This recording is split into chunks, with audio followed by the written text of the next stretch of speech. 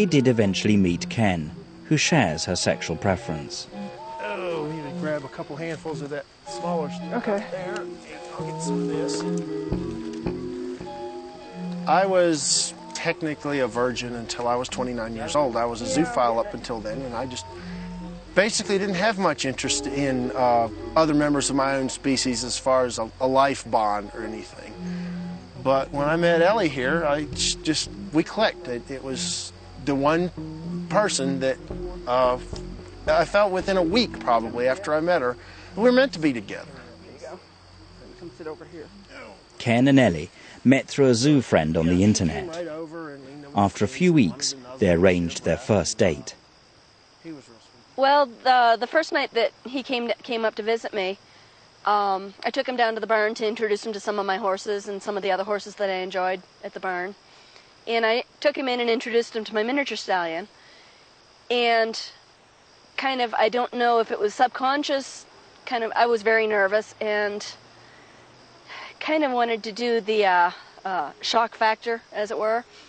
My miniature stallion was dropped and masturbating. When his penis is dropped and he slaps it on his belly, they call that masturbation for stallions.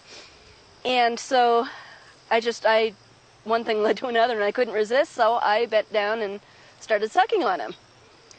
And then he tried climbing on top of me, so the next thing I know, my pants are down and I'm bending over for him and I'm like, excuse me, I can't resist.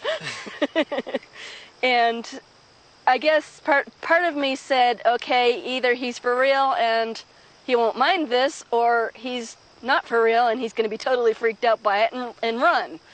Obviously he didn't run.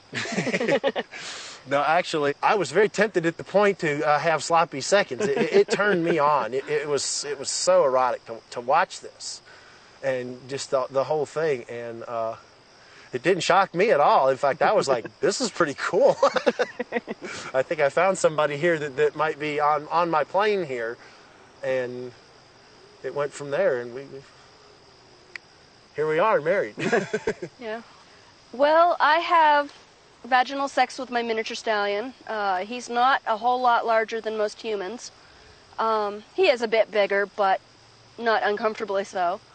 I like to suck on him orally, and he especially enjoys that.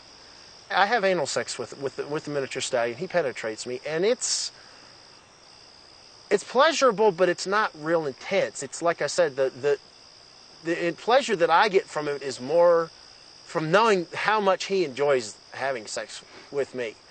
He tends to tell me about it. He talks a lot. He grunts and wickers and blows in my ear, etc. And that is very erotic to me, more so than the physical sex. When he's courting me, as it were, trying to entice me to bend down or kneel down, he does a lot of, I call it a hubba hubba.